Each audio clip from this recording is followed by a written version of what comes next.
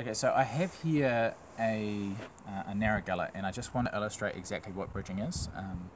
Bridging is quite a common problem that people ask us about.